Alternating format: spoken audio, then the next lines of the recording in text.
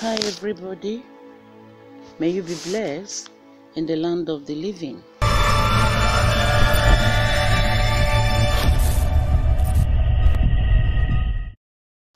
Today, our topic is the power of gratitude.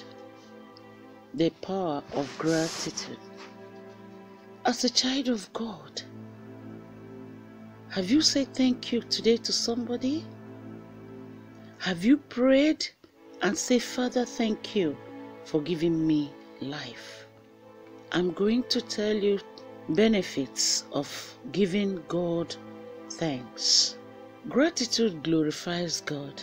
This alone would be reason to give thanks to God. Our gratitude glorifies God as we exalt not the gifts, but the giver. Gratitude helps us realize all we have comes not because of us, but from God. And as God's grace reaches more and more people, there will be great thanksgiving and God will receive more and more glory. Corinthians chapter 4 verse 15. Gratitude helps us see God. It opens our spiritual eyes. There is a beautiful circle in giving God thanks. The more we thank Him, the more we see Him working in us and around us.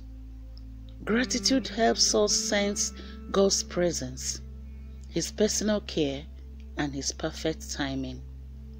Do not be deceived, my beloved brothers. Every good and perfect gift is from above, coming down from the Father of the heavenly lights. James chapter 1, 16 to 17. Gratitude puts us squarely in God's will. We often make God's will out to be some big, mystical plan when sometimes it's simply obedience. And part of His will for us is to be thankful, not just on the sunny days, but on the hard ones as well. Gratitude brings peace. Count your blessings, not sheep. We are told to get rid of the worry keeping us up at night. Gratitude helps us see that God's hand is all over our circumstances. And God tells us when we give Him our thanks, He gives us supernatural peace. The book of Philippians 4, 6, 7 says, do not be anxious about anything, but in every situation, by prayer and petition, with thanksgiving, present your requests to God, and the peace of God, which transcends all understanding, will guide your hearts and your minds in Christ Jesus. Gratitude draws us to God. Gratitude for the magnitude of God's undeserved kindness draws us to Him. We see that when Jesus healed 10 lepers, as Jesus walked by, all 10 cried out for healing. Go show yourself to the priest, Jesus commanded, and as they went, they were healed. Fingers were restored and ulcers disappeared as full sensation returned to their faces and limbs. Certainly, they were all happy, but only one was thankful. Only one came back to Jesus, fell at His feet, and thanked Him. Jesus asks, where are the 9? Has no one returned to give praises to God except this foreigner? Then He said to him, rise and go, your faith has made you well. Luke chapter 17, verses 17 to 19. Gratitude brings contentment. It's said that gratitude makes what we have enough. If we aren't grateful for what God has given us, getting more won't satisfy us either. Being thankful is the key to contentment. The book of 1 Timothy chapter 6 from 6 to 8 says, godliness with contentment is great gain. For we brought nothing into the world, and neither can we carry anything out of it. But if we have food and clothing, we will be content with this. Gratitude deepens faith. Keeping a record of God's past faithfulness is faith boost when we face new difficulty. My gratitude and my testimonies is always with God. God records our faithfulness. That is why God commanded Israel to remember his great deeds. Give thanks to the Lord, for his good, his love endureth forever. Psalm 136 verse 1.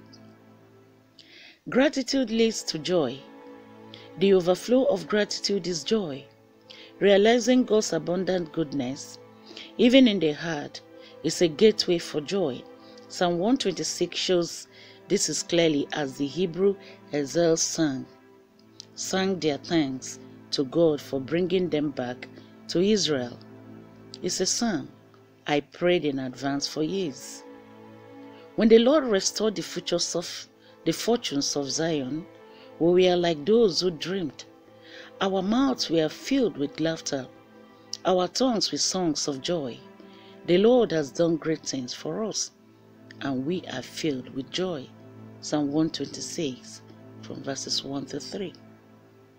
Gratitude defies Satan's lies. Satan is so willing. He whispers that God isn't good, that he is withholding good from us. But his schemes as old as the Garden of Eden, where he questioned Eve, did God really say, "You must not eat from any tree in the garden"? When Eve responded, "Only the tree of good and evil was off limits," Satan suggested God was keeping good from them. You will not certainly die, for God knows that when you eat from it, your eyes will be opened, and you will be like God, knowing good and evil. In a garden that was perfect, that produced abundantly without work for weeding, where every single plant but one had been given to Adam and Eve, Satan focused on the lack. Through gratitude for God and the abundance he gives, protects us from caving to the enemy's lies. The book of Psalm 84 verse 11 says, "No good thing will he withhold from those who walk uprightly." Gratitude guides against envy. Envy makes us want what someone else has. We deserve it. Gratitude makes us realize God has given us far more than we deserve, because there is enough for everyone. We can share rather than compare. A heart wholly grateful has no room left of envy. I will give you thanks with all my heart. Psalm 138 verse 1. Gratitude helps us live in the present. Wherever you are, be all there. But that's difficult to do in the worry and rush of life. Gratitude helps us open our eyes to the simple beauty of ordinary days. It lets us see this day and this moment as gifts, and to take in the abundance right now. The book of Ecclesiastes chapter 7 verse 10 says, "Say not, why were the former days better than these? For it is not from wisdom that you ask this." Gratitude is a testimony. When we thank God openly and acknowledge what he has done for us, we proclaim a personal, caring God to the world around us. We show that contentment and peace come not from what we have, but who we know. Give thanks to the Lord and proclaim his greatness. Let the whole world know what he has done. Psalm 105 verse 1. Developing a grateful heart brings incredible blessing. So, always be thankful to God. Thank God for everything he has done in your life. Thank God for making you to be alive today. Always pray in Jesus' mighty name. Amen.